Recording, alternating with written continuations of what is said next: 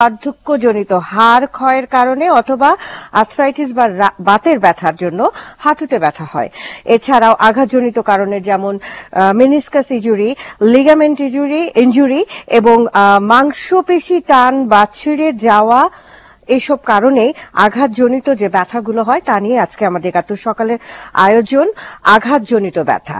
আর এ নিয়ে কথা বলতে আমাদের স্টুডিওতে আমন্ত্রিত অতিথি হয়ে এসছেন ডক্টর সাইফুল্লাহ, প্রধান ব্যথা বিশেষজ্ঞ, এবং সাংবাদিক তারিক হাসান শাহরিয়ার। দুজনকেই জানাচ্ছি শুভ নববর্ষ এবং শুভ সকাল।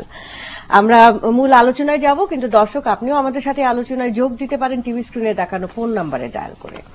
আমি প্রথমে ডক্টর সাইফুল্লাহর কাছে যেতে চাই। এই যে আমরা বলছি যে যে কারণে আঘাতজনিত ব্যথাগুলো হয়ে থাকে, এর বাইরেও কি আরো কোনো কারণ রয়েছে, সেগুলো আমরা একটু জানতে চাই। অবশ্যই আঘাতজনিত ছাড়াও বিভিন্ন কারণে ব্যথা হতে পারে, তবে আঘাতজনিত কারণের পরিমাণ কিন্তু কম। মানে আমরা যে ব্যথা রোগীগুলো পেয়ে থাকি সেটা বেশিরভাগই আপনার বড় অংশ জুড়ে আছে আর্থ্রাইটিস। আর্থ্রাইটিসের আবার ভাগ আছে, যেমন আমরা 100 টাইপসের বেশি আর্থ্রাইটিস আছে পৃথিবীতে। কিছু আর্থ্রাইটিস আছে জেনেটিক্যাল, আমরা বলি অটো ইমিউন ডিসঅর্ডার। আর্থ্রাইটিস জেনেটিক্যালও হতে পারে? এক্স্যাক্টলি, কিছু কিছু ক্ষেত্রে, যেমন রিউমাটয়েড আর্থ্রাইটিস, আপনি নাম শুনেছেন, তো এটা সাধারণত মহিলাদের বেশি হয়ে থাকে। জুভেনাইল আর্থ্রাইটিস, এটা বাচ্চাদের বা উঠতি বয়সী কিশোর কিশোরীর হয়ে থাকে। তো এগুলো অল আর অটো ইমিউন ডিসঅর্ডার, মানে এটা একেবারেই আপনার জেনেটিক্যালি। মানে আমরা যেটা অনেকের একটা ভুল ধারণা ছিল যে আর্থ্রাইটিস মানে হচ্ছে একটু বয়স হয়ে গেলে সেটা হয়, মানে ছোটদেরও হতে পারে। এবং আপনি যেটা বলছেন সেটাও আছে, সেটা আমরা 40 উপরের প্রত্যেক নরনারী, আচ্ছা, প্রায় এই আপনি যেটা বলছেন এইজিং প্রসেস জনিত বা বয়স জনিত হাড় ও জোড়ার ক্ষয় বা ডেনসিটি কমে যেতে পারে, যেটা আমরা অস্টিও আর্থ্রাইটিস বা অস্টিওপোরোসিস বলে থাকি।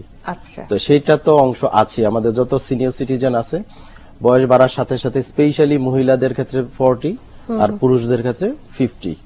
আচ্ছা, অনেকে আবার বলে যে ডায়াবেটিস যাদের রয়েছে, ডায়াবেটিস তাদের আর্থ্রাইটিস নাকি একটা সময় যে তাদেরকে ঘিরে বসে, এরকম? অবশ্যই ডায়াবেটিস আমরা চিকিৎসা বিজ্ঞানের ভাষায় এটাকে বলি সকল রোগের মা।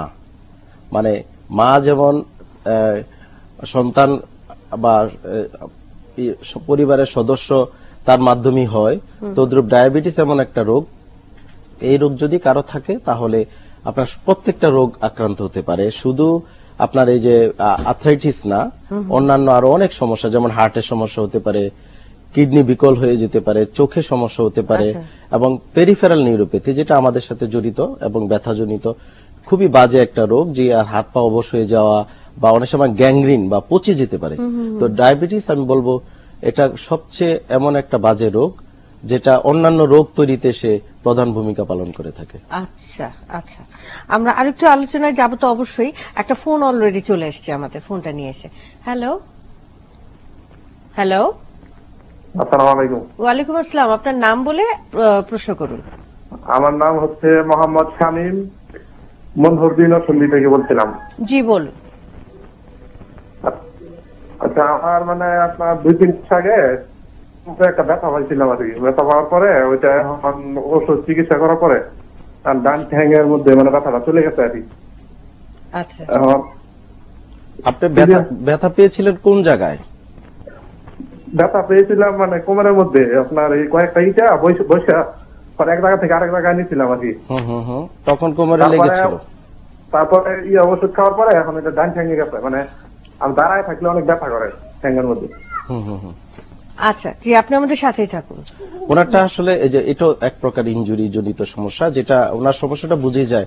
আমরা আপনি সাধারণ মানুষ যেটাকে সায়াটিকা বাত বলে জানে, সায়াটিকা বাত, এইটাই ওনার হয়েছে। আমরা এখন আসলে ডাক্তারি ভাষায় এটাকে এখন আর আপগ্রেডেড ভাষা দেওয়া হয়েছে, দিস ইজ পিএলআইডি বা প্রোলাপস ইন্টারভার্টেব্রাল ডিস্ক। যদি কেউ কোনো হঠাৎ করে যে কাজ করে নাই বা ভারী কাজে অভ্যস্ত না, সে হঠাৎ করে যদি ভারী কোনো কিছু ক্যারি করে এবং স্পেশালি সামনে ঝুঁকে, উনি বলছিল ইট উঠাচ্ছিল, তখন কিন্তু আপনার পিছনে ডিস্কের প্রলাপস হতে পারে এবং নার্ভে চাপ হতে পারে। তখন রোগীর ব্যথা কোমর ব্যথা নাও হতে পারে, ব্যথা পায়ে চলে যেতে পারে। দিস ইজ সায়াটিকা অথবা আমরা পিএলআইডি বলে থাকি। এই ক্ষেত্রে আরো কনফার্ম ডায়াগনোসিস আমরা ফিজিক্যাল এক্সামিনেশন করলে পাই। যেমন যদি রোগীকে বলি আপনি শুয়ে পাটা আস্তে আস্তে উপরে উঠান, সে কিন্তু উঠাতে পারবে না, যে পাটা তার এই সমস্যা।